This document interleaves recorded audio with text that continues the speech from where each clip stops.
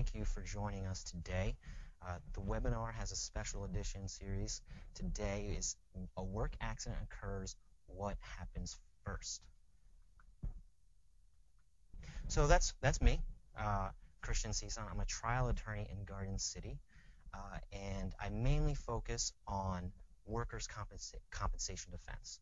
So for you guys, all you have to know is I'm 100% devoted to you. Now, what we're doing in this webinar is figuring out how we can review your intake process and package. And this is a questions bar that is available somewhere near your screen. Essentially, today's goals are going to be to review your intake process, right? You review your intake package, use defense counsel, that's me, and how we can do both of those things to defend from day one. That's my theme for today. Now, day one is a little bit different in this scenario. Day one is not the pre-hearing conference. It's not the day that you give the file to your defense counsel. Day one is the first time you hear those magical words where a dutiful employee becomes a claimant, right? How do we go from there? Okay, so as we know, there's a presumption of compensability in New York, right? Faithful consumers of this webinar series have seen this graphic before. A work accident happens and you do nothing. Unfortunately, that's going to be presumed compensable, and that's Section 21 of the New York Workers' Compensation Law. Penalties, okay? Let's talk about the stakes, right? Reporting to the board has a situation where if you don't do it timely, you can actually be hit with a misdemeanor. So a claimant's first words, right? To whom is the employee reporting the accident? Oftentimes it's going to be an individual in human resources, but it may be a supervisor or even a witness, right? And what I like to do here is start some group therapy, right? Group therapy never hurt anybody.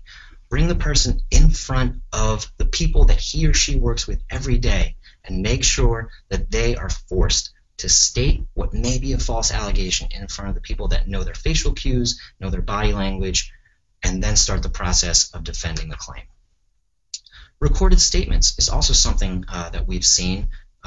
They can be very helpful to find out what the claimant is going to say from day one and whether or not he changes his or her story going forward. Now, a claimant or employee can always refuse to submit to the recorded statement, which is fine, because then that always perks our ears up too. Why would he or she not want to give a recorded statement if they're not telling the truth? Okay? Now, the internal incident report. Okay? This is something that almost everybody does, but we want to make sure it's beefed up to the biggest possible level. Okay? So what we want here is to have the supervisor and any witness, even if they didn't see anything, assist everybody, right? Because we don't want an incident report just to state the facts as they're reported by the employee, right? So even if you have an unwitnessed accident, can a supervisor tell you if this accident could have feasibly happened under the facts given by the claimant, right? Can the human resources individual tell us, based on my report with the claimant, based on my conversations with the supervisor and the witness and the team, is this something that I feel we should investigate further, right? Because when that person gives a little bit of doubt onto that report, I want to talk to that person immediately, figure out where this goes.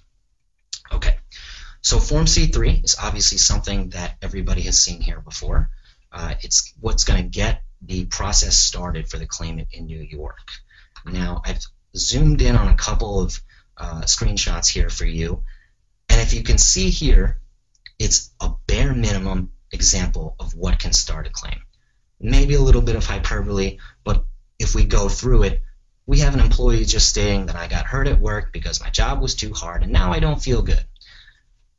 Again, maybe a bit of a stretch, but we have seen bare minimum C3s being filed, and this is where we go back to our own internal report to help us, because we don't want to start from scratch based on something like this. This is also something similar, right? We see notice given to supervisor in writing, but without a copy of the notice. We don't have a date. We have an allegation that there were witnesses, but no names of people to investigate. So essentially, the internal report comes in handy to supplement the document that the claimant is filing to the board, and it's very helpful to compare one with the other. Now this, something we should always be looking for in the C3 is prior treatment, right? So they are forced to tell us whether or not they have had a similar injury or illness, whether the same body parts were involved. What we want to do in that first moment, right, defend from day one, is to have the claimant execute a HIPAA right then and there, right? A lot of times we get cases where we don't have that release of past medical records. We then have to forward a new copy to them, maybe to their attorney, and maybe we might not even get a copy until the first hearing before the board. That kind of curbs our efforts in trying to be aggressive in defending claims, especially controverted ones. Okay, first medical treatment, right? We are always going to recommend that the claimant seek medical. Why? Because we need that medical to substantiate their claim. And sometimes we err too far over the fence and tell them that they need to see a specific doctor, right? Now, under the rules, we can only advise them to go see these doctors. We can't require them. So be careful with the language that you're putting into that intake package. Of course, the exception is a preferred provider organization, simply a network of doctors that have already been approved by the board, in which case the claimant is required to seek treatment within that organization within the first 30 days. Payer compliance might not be something that applies to you too often, but I'm putting it in there just in case your only denial is based on the fact that you don't have medical treatment. And payer compliance in New York requires you to pay the claimant minimum statutory rate per week if the claimant has lost time exceeding 7 days. Okay, reporting timeline. This is where we have to give notice to the board that a work accident has occurred. Now, this accident probably staged. I don't know how that box is balancing on this gentleman here, but essentially there are three timelines we have to be aware of. 18 days after disability, 10 days after you know of the accident, or 10 days after you have provided notice to the carrier or third-party administrator. And whichever is greater, the board has to receive your notice by then. Okay? Notice of indexing, right? We see these all the time, and sometimes it comes where it wakes us up and we figure out we haven't done enough investigation as we should have, right? Notice of indexing triggers 25 days for you to file an electronic denial with the board. Now, my note here is to work together, and the reason why I do that is sometimes the board has only indexed one party of interest, maybe the employer, or one party of interest. It might be the carrier, but not the TPA, right? So that should trigger an alert in your head where it says, I need to get everybody involved to make sure that our investigation is up to date, and by that 25th day, we are denying a case that should not have been filed in the first place, okay? Okay, best practices, right? There's a lot of bullet points here, so I'll try to be as concise as possible, but first, reporting groups, right? This is the group therapy I talked about. We want to make sure that the claimant doesn't feel confident in stating to an unknown human resources individual that an accident happened within the warehouse. We want people to verify that. Recording the statement, if applicable. If they consent to it, great. If not, maybe it leads us to a further investigation. Completing the internal investigation to confirm or deny the claim. Right? That's a small bullet point for what is essentially a long process. But what we want to do is back up our records and make sure that the claimant can't skirt by with a bare minimum C3, right? Comparing the personnel file is important. Has this person ever taken FMLA duty, right? Has he ever participated in volunteer activities that may result in injuries, okay? Providing C3 in the claimant's relevant language. Okay, now what I like to do with this is actually give it a day after defend from day one, right? Give them the C3 after they fill out your internal incident report. And what this does, it creates a time lapse for the claimant to then make the same allegation that he made the day prior or the week prior. Give him an opportunity to create discrepancies, create omissions or additions that may not have been in your internal incident report. Securing the HIPAA, we talked about that. Essentially, we want that to get that as soon as possible so that we can investigate prior claims and not do so at the first hearing when we get to see the claimant in person. The C-430S is a document giving the claimant an idea of what his or her rights are. And that may be something that protects the claimant in the event he doesn't hire an attorney, covers us. We like to just give that immediately, although it's not required to do that at the outset. Okay, defend from day one, back to that theme. And I want to thank everybody who has stayed with me while we had some technical difficulties. Apologize for that. But what we want to do here is review that intake process, review that intake package. And I can do that, okay?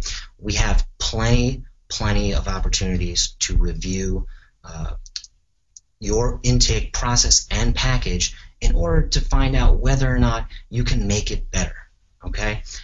War stories, okay.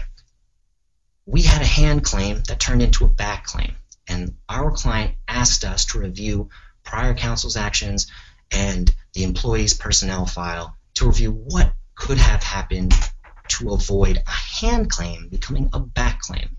And digging through these records, we found out that there was an old coworker who was no longer with the company. 99 times out of 100, this person is not going to be reached. But luck has it, we reached out to that person, who then told us that the claimant was in a football game with him the week before the date of accident. And we would not have found this out if we didn't turn over that leaf. All right, so a strong example, but an example nonetheless. My contact information is there for you, email and phone, anytime. I'll be able to help you and figure out what can we do better. Okay, questions.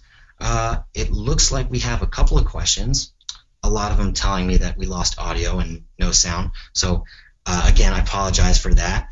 But Bill has a question. It says, how can we use a personnel file to deny a case? Okay, thanks, Bill, for that question.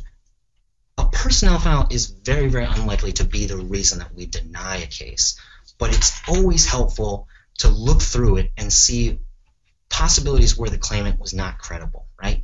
Did he extend FMLA leave too far? Did he have any incidents with other employees?